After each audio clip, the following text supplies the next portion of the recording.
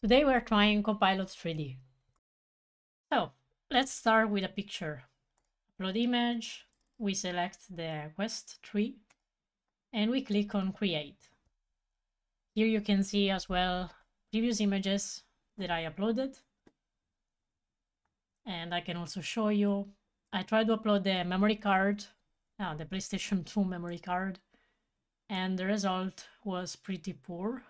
As you can see here, it's unreadable and is a bit different.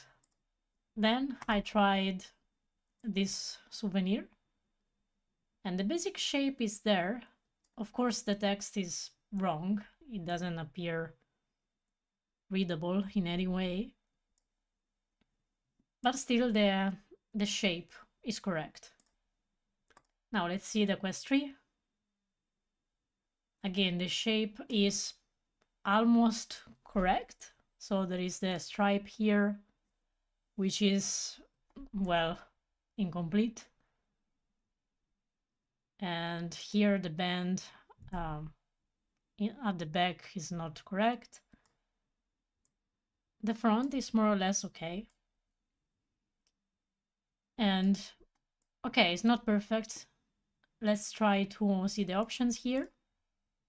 This is the shape without the texture.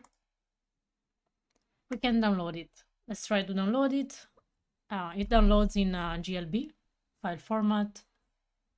So we open Blender, File, Import, GLB, Downloads. Here it is. And here is the 3D model. If we click here, we will get also the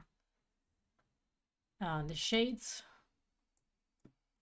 So this is what is generated, which is not perfect. And if we see the geometry as well, is a lot of polygons. So overall, it needs some post-editing. But in a few minutes, you got a 3D model. So it's pretty useful in that sense. But yeah, so kind of works. It's not perfect. And of course, you have to evaluate the time it takes you to polish all of this. If it takes more than creating it from scratch. That's it. If you want to see more videos about technology, check out my YouTube channel. I made many videos about artificial intelligence, virtual reality, augmented reality, and 3D. And subscribe.